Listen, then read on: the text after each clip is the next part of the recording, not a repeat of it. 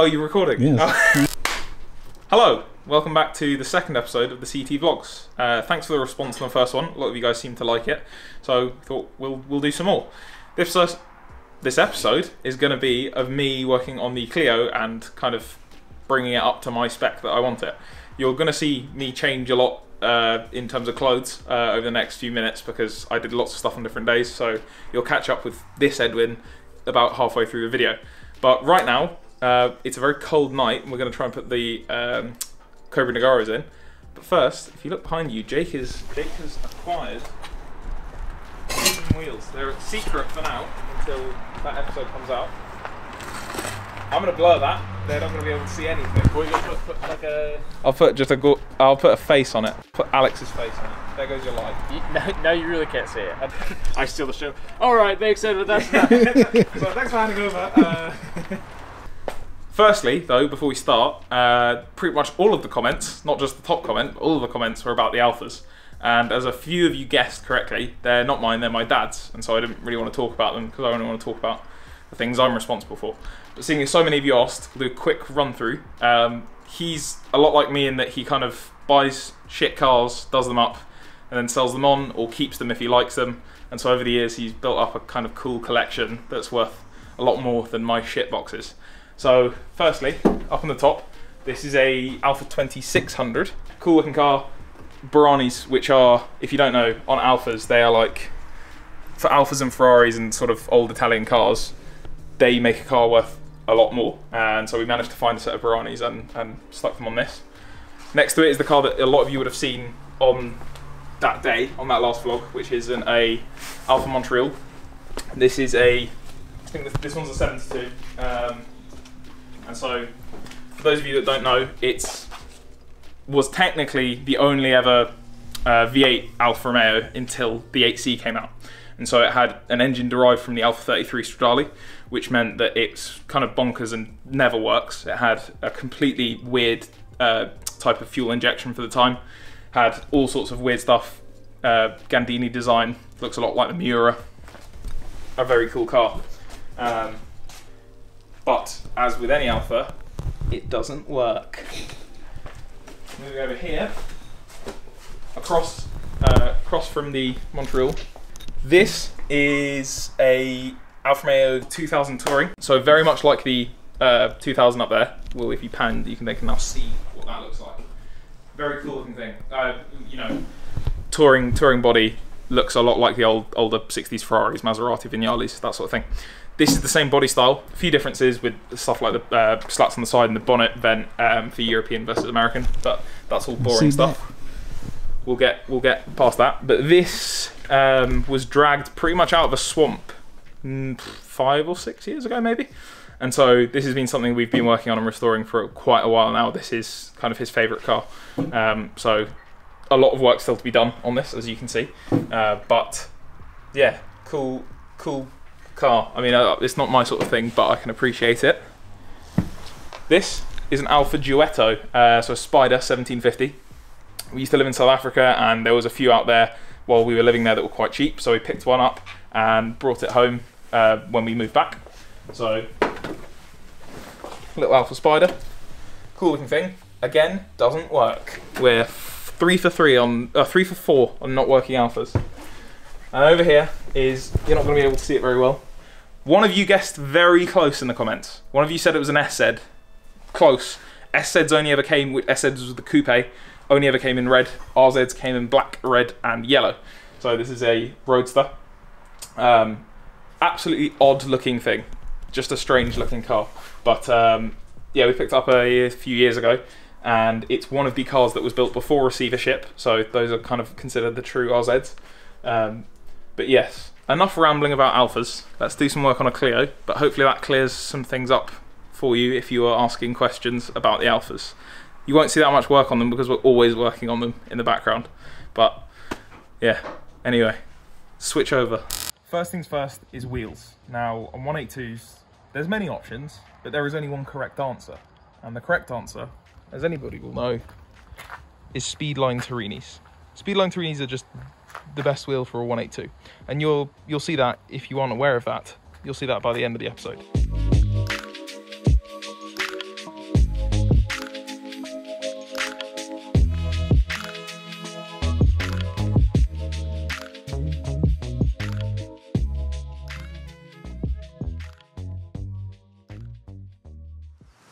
Look at that. What a difference that makes. I think Torini's is definitely the right choice. They just make it look a lot more smart.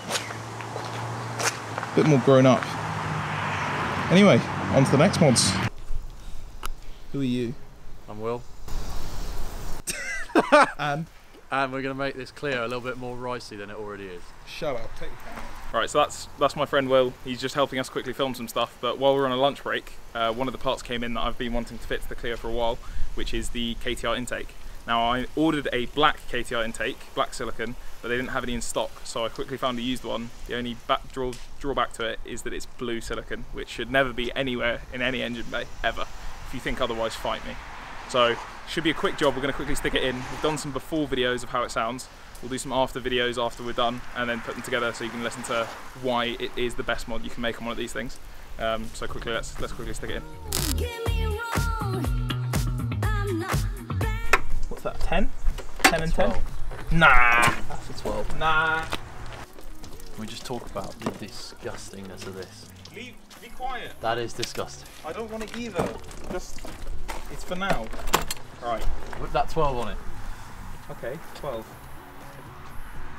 Is it a 12? Oh, strange that it's not a 12. What about, French, I don't know. An 11. Maybe let's try a 10 mil. Does a 10 mil fit? Oh, a 10 mil fits! Oh. Just as bad as you, just as bad as you. And sometimes crazy rain.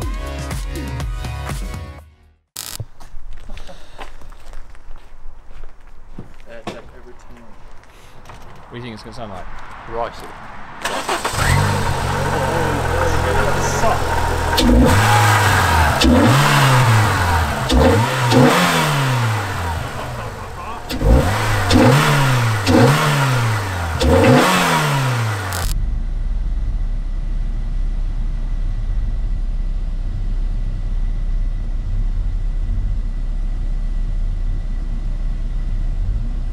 This is genuinely that scene in Austin Powers.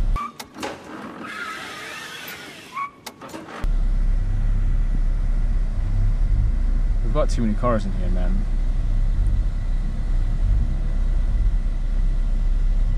There he goes.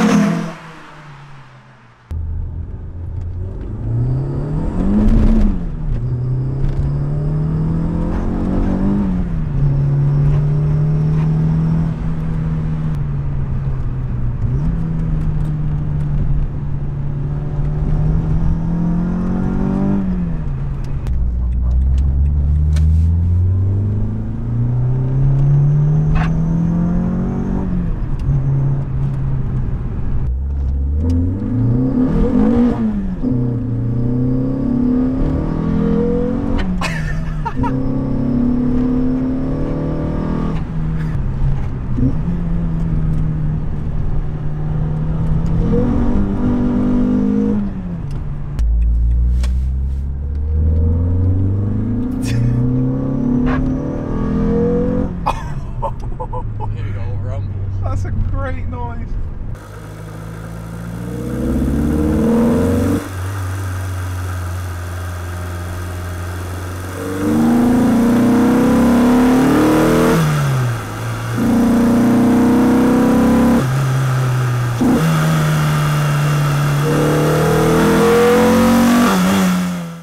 So, back from a quick test drive. Quick hanging on for dear life drive. But as someone who is skeptical at the beginning, I'm not skeptical, I'm skeptical with the colour of it. And I was right. next up, seats. Now, I bought these for the MX-5 about a year ago. My plan was to recover them in tan leather so that they match the interior. And that's still the plan. These still will go in and I'll get them recovered and they should look really cool. However, for the meantime, with the MX-5s being pushed off a bit, I thought I'd stick them in here because, you know, who doesn't want bucket seats in their daily? So we'll stick these in, see how they look. I've got some low mount subframes, so stick them in.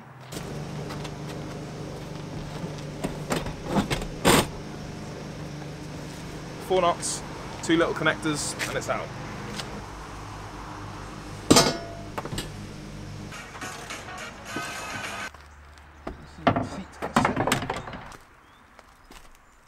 Ooh, that looks good.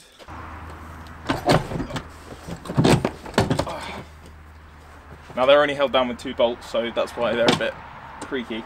But yeah, as you can see, this position might be correct for someone in their 90s, but it's not correct for me. I need to be about 700 or 800 meters further away from the wheel to be comfortable. So the answer to that is buying some sliders, some sliding rails. So what I'll do is I'll order those, and future Edwin will pick this video up. So hello, it's future Edwin, the one from the beginning of the video and the one that's carrying on from the idiot that was trying to fit the seats before with no sliders.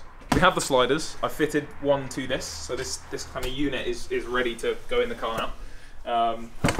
For those of you wondering who have a 182 that would like to copy this setup, it's a VBD subframe on a Sabel set of sliders on a eBay set of side rails, because eBay, that's how we do.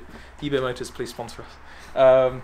And then the Cove Nagara. So it's very late and I should not be doing this out in the cold, but we're going to test fit this. So we'll go out and jack the car off and stick it on, see what it looks like.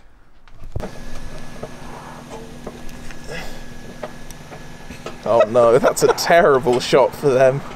That is unfortunate. I'm very sorry about that you've had to see that. Are you done yet?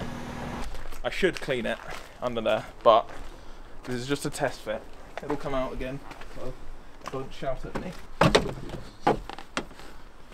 Ow! Wait, ow, my arm's trapped. There we go.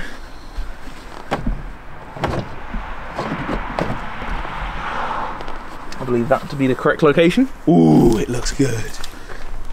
We're not very professional. What do you mean? I mean, it's a Monday night at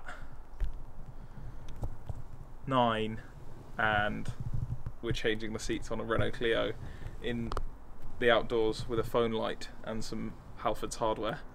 Probably not what people think of professionalism when they think of CT, but hey, you got to get it done. So behind the camera is Will. He used to work for CT. He left CT. He's a traitor. Yeah. Abandoned. But just a quick intro to your car, because Will actually has a cool car. Right. Introduce yourself. I'm Will. I'm the traitor previously mentioned by Edwin. And this is the M3 that I now can't afford to run because I don't work at CT. Yeah, because you don't have a job anymore. What are you doing?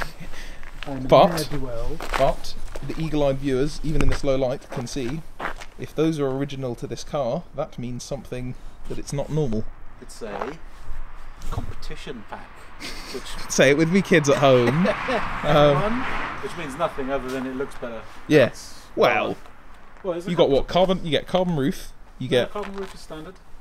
You get, oh yeah, because it's a UK car. You get the wheels. You get some stock lows. Yeah, a little bit lows. Small 10 mil, I think it is. But you get a name. Competition package. Just you get a name. This one's Jamie.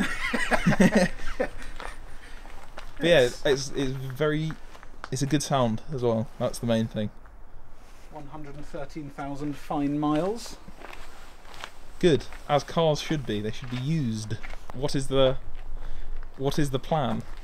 Potentially sell it or sell it and buy. Sell it and I don't know. What did I say? What do you mean? What did you say? I said either a VX220, right, or if I'd get a job, CT. It'd be good to get like an R8 V8. Ooh. A manual one, I think, would be like the perfect upgrade from this. But let's say you sold this, what would you get in the intermediate? Yes, we love it. No. No, we can't sell them that because we need to. Rolling. I think that word is probably the thing that's said most, other than which I say a lot, is right. Right. At the beginning of every single clip is right. So what we're going to do here, every early 2000s Men and Motors. I think it's also got a British thing. Yeah. Right. It slaps knee. Yeah. Right then. Right. Right, we're off then. Right, should we head off? Should we head off? Should we hit the road? People from other countries watching. What are you the talking fuck? about? Why does he keep saying a direction? What is right? Rechts! Oh, it is. That's an Edwin driving position right there. Have a seat. Oh, that's actually really easy to get in and out of. It's rather easy to get in and out of, you know. But they're so easy to get in and out of, you know. Oh, that's too far back for me. That's great. Ooh. Ooh.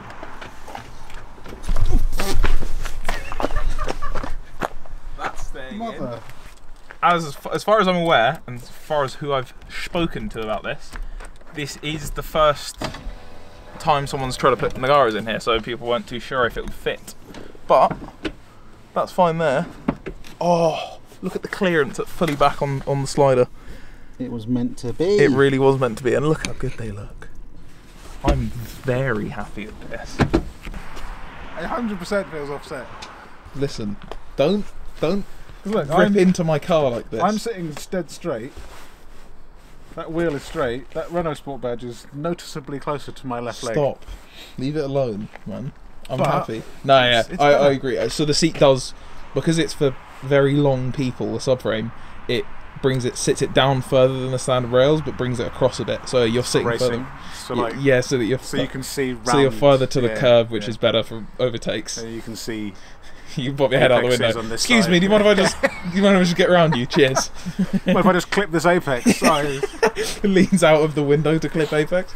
Oh yes. Oh, these are so much nicer. All Clios feel really tall, which is not good for me, who is Yeah. already far too long. But this wheel.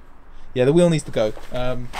The problem is, I was thinking of doing a 197 or 200 wheel, which is the generation after this Clio. But the problem is they're the same diameter, so it's essentially trading wide for wide. So you need to go aftermarket. So I need to go aftermarket, which I don't like. Well, I do like aftermarket, but there's I there's a prefer fine like an line OEM between, looking. Yeah, the fine line between chintz and. Because I think Good. these seats make it like my mum could walk past it and go, they just look like seats. They look like seats. Hey, those look, hey, I know a seat there. I know seats. I know a seat from a stool, and I'm telling those you, are seats. those are seats. But overall, very happy. And this car is coming together. It is. VV cool. I have to do another clip of. Yeah. Oh, you need to boot polish. Boot polish. Or what's the other one? Brasso? I don't know what that is. That's boot polish. Oh right. I wasn't talking brands. Jesus. Yeah. So other brands are available. Boot polish or There was something else. toothpaste. Oh yeah, toothpaste. It does headlights and seatbelts. Yeah, it's also very dirty. Also, toothpaste on your Alcantara does a minty fresh finish. We will end on that.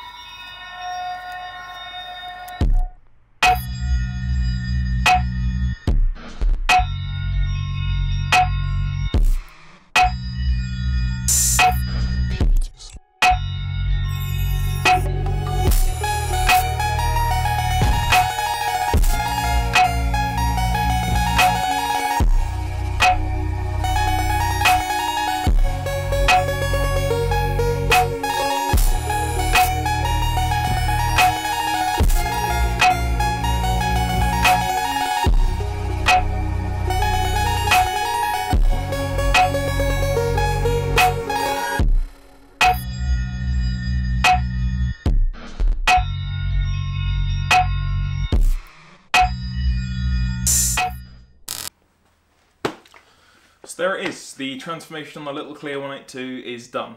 I've been absolutely loving hooning this car about. It is just a ball of fun. I know that to Americans and people from elsewhere in the world that might not really understand that car, you guys have got wide roads and massively long straights. Something like that doesn't make sense in your country, and that's fair enough, I agree.